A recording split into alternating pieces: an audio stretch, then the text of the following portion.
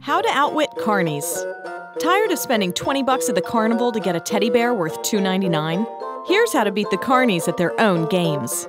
You will need knowledge of the most common scams and the determination to beat them. Step 1. Win the Test Your Strength game, the one where you swing a mallet to make a weight shoot up and ring a bell by focusing more on landing the mallet in the center of the target than on how hard you're hitting it. But beware, some machines are rigged by the operator, who controls who wins simply by putting his foot on a cable. Step 2. Sink a basket by aiming for the basket to the right or left of the one in front of you. Shoot in a high arc and hope for a swish. If you miss, the angle might make the ball spin around the rim, causing it to drop in. Beware, some carnies won't let you shoot this way. Ask the carnie to sink a bucket before you waste any money.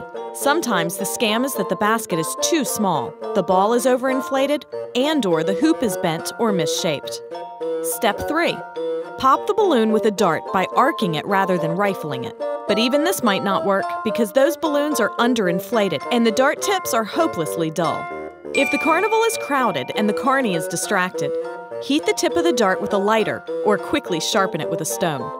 Step 4. Land the coin toss, where you throw a dime or other coin towards a glass plate and hope it sticks, by spitting on it discreetly before you toss it in a gentle arc.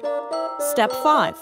Knock over the milk jug pyramid by aiming for the bottom of the bottom 2 jugs rather than the center of the stack. The bottoms of the jugs are weighted, so you've got to take out the pyramid at the base. Step 6.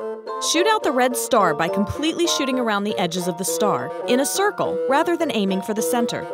Watch others use the gun for a while. The sight is manipulated to be off-center, but by closely observing others, you can compensate for the skew. Step 7. Break the beer bottles by choosing the baseball that looks the most used. It will be a tiny bit heavier than a newer one. Step 8. Blow up the balloon above the clown's face by choosing the water pistol that won the last time. A new balloon will pop more easily than one that's already been stretched out several times. Did you know? The word carnival partly derives from the Italian word for meat, as it originally referred to a festival that took place before Lent, a time of fasting.